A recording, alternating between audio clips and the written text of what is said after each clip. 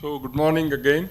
Uh, I am to speak on fruit crop research for export, current status and opportunity. So I'm thankful that I got a topic in crops in which I have worked for pretty long time. So to start with, I would just give a background that India is the second largest fruit producer of the after China in the world. It has 10.9% share in a total food production of the world. Okay, and then has about 30% share in tropical fruit production. Tropical fruit production means mainly the crops which I have listed down here: banana, pineapple, mango, avocado. Important crop, grape I have not listed there because it's not truly tropical, but now it's tropical viticulture also is there. But export share is only 0.5% in a global fruit market. We say that the most traded fruits in the world are tropical fruits are banana, pineapple, mango and avocado. Out of which it is important to note that we are the top producers of banana and mango. However, in both these crops, we are not really contributing very high in exports as far as the world scenario is concerned. Next. This is to show that the food production in India over the last, say, 20 years, it is just progressing. And that is how we have a good opportunity in a fruit export. Production share in different fruits in India, if you say that we have major production share in banana, mango, citrus and other things, but rest of other fruits have got very less percentage, but the one which we produce in less percentage are topping in the list of export. Say if you look at the share of different fruits exported from India, it's the grapes, mango, and new thing is like even guava is coming up, among the list.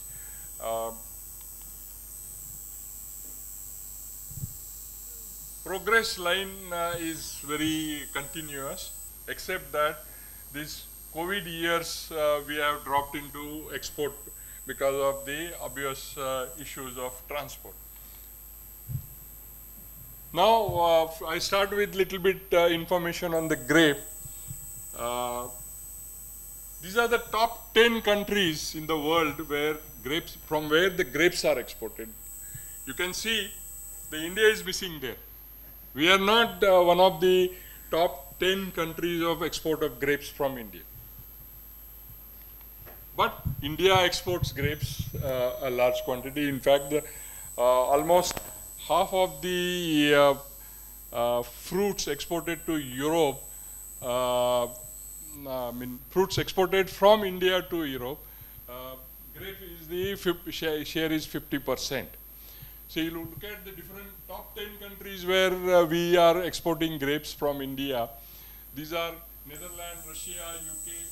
See, first is Netherlands, European countries, and then some Gulf countries like United Arab, Saudi Arabia, and then the nearby countries like Bangladesh. Now, I just want to give a story form. So the grape export started during early 90s as a major crop. See, this was a big story. Many people must have contributed in beginning of exports of grapes from India. But very interesting part, I know that because 90s our National Research Center for Grapes was started. So from there onwards I know some stories which I would like to share with you.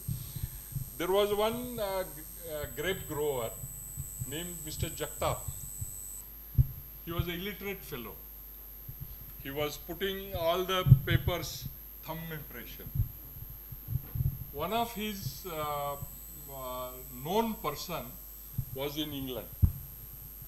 And he just happened to tell him that there are no grapes in Europe during April, May.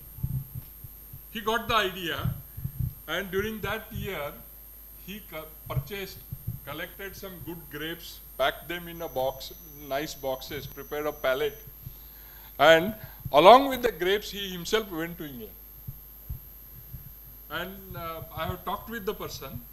So he said that the first day when he reached there, he tried to distribute small grape bunches in a plastic pouches to people on the roadside on England, rather proper London. And then from the next day onwards, he started selling them because the people who ate previous day liked the grapes, and there were no grapes in the entire Europe market. And within a couple of days, he sold all his grapes, what he could carry along with him, few pallets in his plane. He came back. When he came back, he was a satisfied person. He did not spend or earn anything from his pocket. Whatever he had spent, he got it back. But he was with lot of ambition. Dr. Sharad Pawarji, Honorable Sharad Pawarji was the Chief Minister of Maharashtra. He went to him telling that I did this, and he was very highly impressed, and then the history started. The Sharad Pawarji himself, along with some group, went to Europe and found out what is the situation. And very next year, he sanctioned 18 pack houses in Maharashtra, each costing that time 3 crore rupees. And with the stroke of one signature of this then Chief Minister of Maharashtra, the entire situation changed. Because the Maharashtra all of a sudden became the export market hub because of that. And that's why I said here, there were no grapes during April, May in Europe, and Europe wanted grapes throughout the year. And taking that advantage, we started our export. But the export is not that simple. So a lot of regulations, a lot of preparatory work is required before you can export formally to Europe, country like Europe. Countries in the Europe. So what are the important landmarks, research landmarks was there? I have mentioned in my abstract that it is the Maharashtra Draksha Bagayatdar Sangha and National Research Center for Grapes who helped the increase of export directly, indirectly. One of the things which I have said, introduction of doggeries rootstocks. Grapes were grown on own root system. Salinity was a big issue, and grapes were not growing well after a certain period of time due to accumulation of salinity in the root zone. What can be done? Mr. Arve, one grower, went to Indian Institute of Horticulture and said that there is a problem, sir.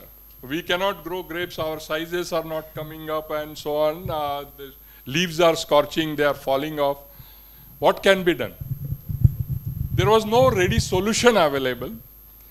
It was Dr. BMC Reddy who was completing his PhD thesis under the guidance of Dr. Chadda.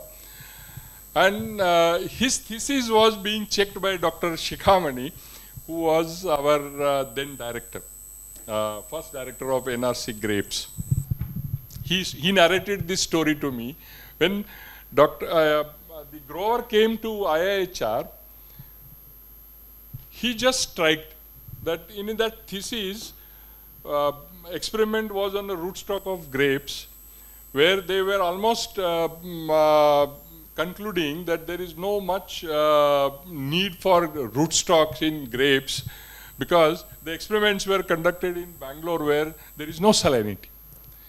But doggeries rootstock, one of the entry in the that particular grapes thing, showed that it is excluding some of the salinity components of the soil while absorbing nutrients, and it is increasing the absorption of potassium, which he got interested, Dr. Shikhamani, and then he said, why don't you try this? The experiment was abandoned, so the doggery's rootstock was wild growing in that experimental plot.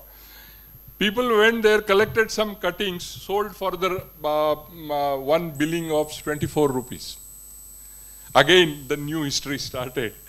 A year later, that particular grower reported back to scientist of IIHR and said that please come and see what's miracle has happened. So a team of scientists again went to Tasgaon and found out that these rootstocks are making wonder. And the history started. Now the entire grape industry is growing their grapes on doggery's rootstock. And without doggery's rootstocks, neither our grape will grow in that saline soil, nor the size required for export will be there. So it is a very landmark area where that research was useful. Second, standardization of schedule of growth regulators. Thompson seedless was the ruling variety. Thompson seedless cannot increase its size and other quality parameters until it is growth regulators are used. So growth regulators are used everywhere. You require a loose bunch for export. At an early stage of bunch development, unless until you give a GA, the stem elongation will not take place, your bunch will not be big and loose. At pre-flowering stage, again, if you do not give GA, GA is a pollinaticide. It reduces the active pollens, so reduces the pollination and reduces the number of berries in the bunch to make the bunch loose. Then cytokinins. Cytokinins are cell multiplying units, they increase the size of the grape. So 16 mm, more than 16 mm berry, loose bunch was the character, was achieved only due to growth regulators. So that was important research. Then introduction of varieties came in. Apart from Thompson seedless is a white variety, the industry required colored grapes as well. So flame seedless, crimson seedless, red globe, all these varieties came. Of course, many of the growers brought this almost through their baggages, the cuttings from various countries to India in the early period of the time. I know one farmer who brought 4 sticks of flame seedless in his bag, and then out of which only one survived, rooted. And from that one flame seedless, the entire flame seedless developed in grape industry in Nasik. Of course, a few years later, when NRC grapes came, we officially introduced all these varieties. Flame seedless, 2A clone is a clone of Thompson seedless, which has got a bold berries. Crimson seedless and red globe is a seeded variety which has got a shelf life. Now, red globe is exported mainly to China because they require bolder berries. Many of these varieties required a different kind of a growth regulator schedule. Thompson seedless required a lot of GA. If you give GA to crimson seedless, that will turn into short berries. Every bunch will get completely spoiled. So again, with the introduction of new varieties, standardization of a growth regulator was equally important.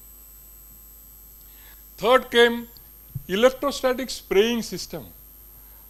Why I am mentioning that here, a lot of sprayings for grapes. Grape is criticized that you have so many number of sprays, pesticides, things and like that.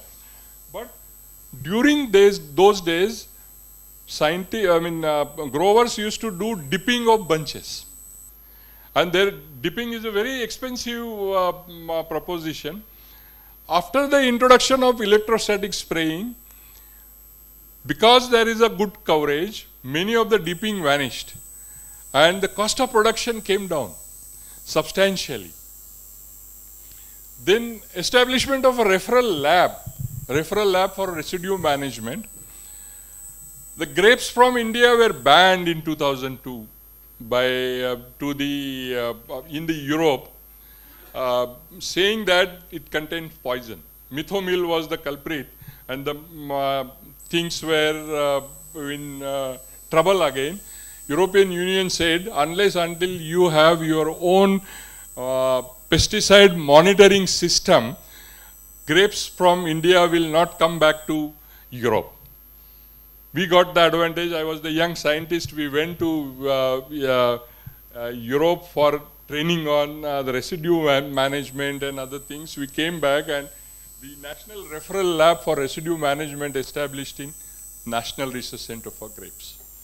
So now it is one of the best laboratory in the Asia as far as the analytical machinery and other things are concerned. Referral laboratory taught grape growers how to spray, when to spray, what to spray, how grapes can be grown without residue in the harvesting time. So that is another landmark region. Then bio-intensive disease management. So as a pathologist, when I joined, the first target given was that people are doing excessive sprays when they are not required. They are not using any biological control agent and other things. So we introduced a lot of such treatments and made the entire spray schedule bio-intensive, with the help of which we could reduce our pesticide uses. Location-specific management advisory, disease management advisory based on weather information. The network of 100 weather stations were spread across the Maharashtra grape areas. We collected the weather information, disease forecasting, and many other technologies merged, and we started real-time location-specific disease management advisory to the individual grower, which talked about what is the best possible thing he can do on his farm, not the region, not the area. So with that, again, the amount of sprays reduced, and this export could become more. Then last one I have mentioned, plastic cover for protection of rain and hailstorm. Many of the occasions I have seen that the grape growers today informs that I have sold my vineyard and I have got this much of money. Next day morning he says that there was a hailstorm yesterday night and everything got destroyed. Yesterday I was mentioning that India is the only country where grapes are grown without protection. So plastic cover. I also got an opportunity to go to Spain and Italy and even to Israel to see how the plastic covers are installed. So those plastic covers now is one of the industry. This is how the plastic covers are grown. Particularly the grapes are exported to China in the month of January, February. And the different kind of bold berries are required in Chinese market. Those grape growing, many situations is just not possible without this plastic. So this is a Jugaad technology. There is nothing in that. The people have collected various kind of plastics, nets, even saris and many such things, and install them over their plants during say September, October onwards, and then they have achieved this. Slowly the things are getting shaped. Yesterday we were trying to discuss with Cravo group here that they have designed now a formal system how the plastic can be raised.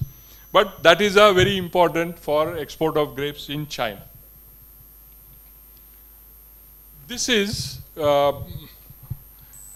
importance of everything, because now current situation, the grape has two important things to talk to. see the bold berries, loose bunch. This is how that bold and loose bunch will be. But untimely rain in December, January onwards, even there are rains in March in grape growing area. When the rain comes, after horizon, the berries simply crack and they are destroyed. Their shelf life becomes very less, and then export becomes very difficult. But there are some varieties all over the world which are rain tolerant. And these are these two varieties. ARA 79 is a red variety and ARA 15 is a green variety. These were introduced now in India. Last year, at this particular stage of growth, there were heavy rains. The entire vineyards were flooded for at least the period of 2 to 3 days. In these particular orchards, not a single berry was cracked, and they could export. So rain tolerance is there in that. These are patented varieties, and Sahyadri group has brought them in India. So this is new thing. Even now NRC Grapes is also doing research on breeding, where their foremost and important character is rain tolerance or resistance to cracking under high humid conditions.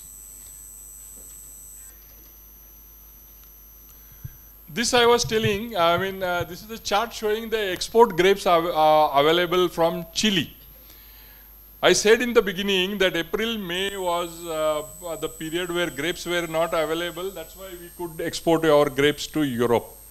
But it is not so. Now, most of the places, grapes are available almost throughout the year. Even Indian grapes, barring some small span after, say, July to September, grapes are not there. Otherwise, India also but further, the grapes are stored in cold storage. And storability in a cold storage itself is a property. And then we can see one of the agri-fair I went to Italy few years back, and there was a counter for grapes where they had shown the various kind of boxes over there. So this was harvested from such and such country 12 months before. This is, if you can store the grapes for 12 months in cold storage, this time of availability has gone. Now it is only the quality which rules. So everywhere it is so. And India also is competing not only for April, May market, they are marketing purely based on quality. I saw one label, nutritional facts. People are conscious. And this is on one of the Chilean basket. Such kind of label were put where they put some information on nutrient requirement, nutritional fact of grapes and other things. This also can increase the export. Now I am talking about second important crop to us now, which I am working, is mango, fresh mangoes. Again, various countries. Here I would like to show you only two things. World market is this Tommy Atkin is variety. There are other varieties, but none of these varieties are really preferred by many. Most of this variety has got a turpentine flavor when they are slightly, so Indians won't like.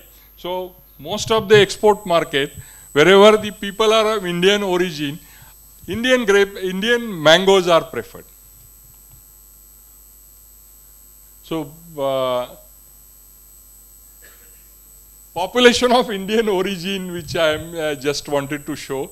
So many lakhs of Indian population is across the world, and wherever they are there, mango export can be done. Alfonso is the #1 variety which is exported from India, even though Begumpalli, Keshar and Dasheri and other varieties are being exported, but nothing competes with Alfonso.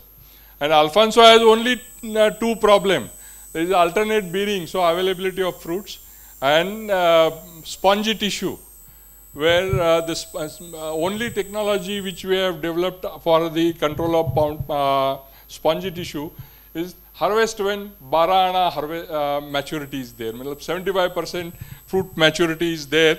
You harvest, there are some parameters which experts can understand, and if you harvest at that time, neither the fruit fly nor the spongy tissue will be a serious problem. Then, like many other fruits, people have introduced bagging. So when you do bagging at early fruit growth stage, mango luster, appearance, and the infection of fruit fly and the spongy tissue will not be there. Pre-cooling is done at 12 to 13 degrees centigrade temperature. Hot water treatment has been introduced for the control of diseases and fruit fly. Different countries, size of the fruit, different temperature and timings. These are vapor heat treatment units. Already APEDA has established it in number of places. Different countries have got a different standards of treatment. These are mainly for the stone weevil and fruit flies. So pomegranate, I have very little to say about pomegranate, but pomegranate is another important crop where India is the top in global production, various parts. So it's the fruit where available in India almost throughout the year. Production is increasing, productivity is increasing, export is increasing. So all are increasing over last few years, but still we have constraint. Our productivity is much less than many good countries. We need to work on productivity. The export is quite a good, but as on today, if you ask what is happening to pomegranate, people will say that why to export? In India itself, I get 140 rupees a kg in most of the fruits available in India. If I export, I don't get more than 100 rupees a kg. So it's a local market price is ruling as far as the pomegranate export is concerned. Pomegranate, single variety. Bhagwa is ruling, and it's we don't know whether it is an advantage or disadvantage.